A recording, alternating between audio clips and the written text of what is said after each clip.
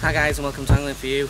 Today you join me at Oaks and at the moment I'm just going to do something a little bit about what people are asking me and something that just needs going through. So what I'm just going to do, quickly going to talk about pole setup, how I go about setting myself up. I think maybe the questions are because I'm left-handed to feed the pole back through my left. It's maybe that's why I get asked quite a lot, so we'll flip the camera. Most of this I'll be on the other side of the camera talking behind, and I'll just do a very quick run through of how I set my stuff. Right guys, so starting at the back, as you can see I have a Maver roller, twin roller, so I have a dual sides on it so I can run it full back. It's not actually in action today, that's why it looks not in line with the setup. So if I was going to do it more in line, we move it slightly more to this side and then it'd be a bit more in line.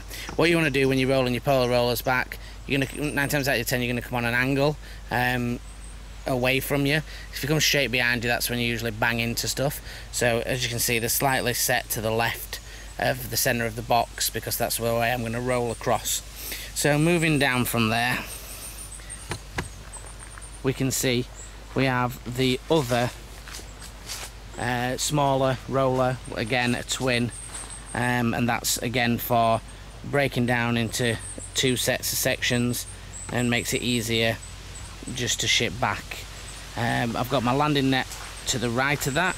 As I'm fishing the pole, like I said, I net with my right hand and I use my left hand obviously to ship the pole back. So as you can see, it's looking quite bare today because we're fishing for hide, so it's really just maggots and nothing else. You can see on this left hand side where I'm zooming in, I used to have a dual pole sock, which was alright, but when I went to the split rollers, I felt it was a bit difficult. There didn't seem to be, the split made it too wide and it was sort of pulling on it to put them both into the same sock. So I went with a different ripple bar, and it's a quick release Preston one, and I've got 2 socks in there. A bigger one for obviously the thicker sections and the thinner one to accommodate the number 3. So moving on from that, we'll zoom back out, and as you can see I have a little tray behind. There's nothing on it today, it's just been having my phone and bits and bobs on. Normally I would have stuff on there, baits and towels and whatnot. The reason I've got my towel where it is there is because I've unhooking the hide here covered in crap. So I'm going to just go across here and show you. So I have underneath here, I have a little rest where I put my landing net head on and handle, and makes it nice and easy to get to.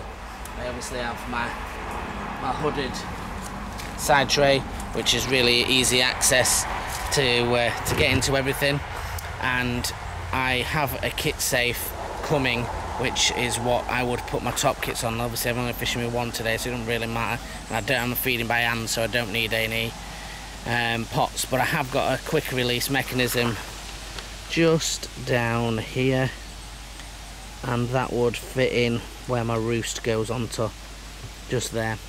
So then I would be able to easily access my top kits.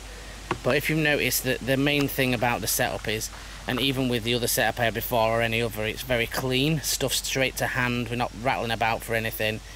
You can see the pole, really easy to get to.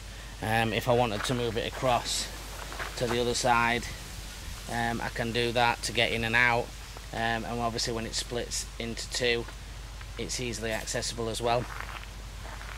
So yeah, let's flip back to me and we'll sign it off. Right guys, so just a really simple quick run through.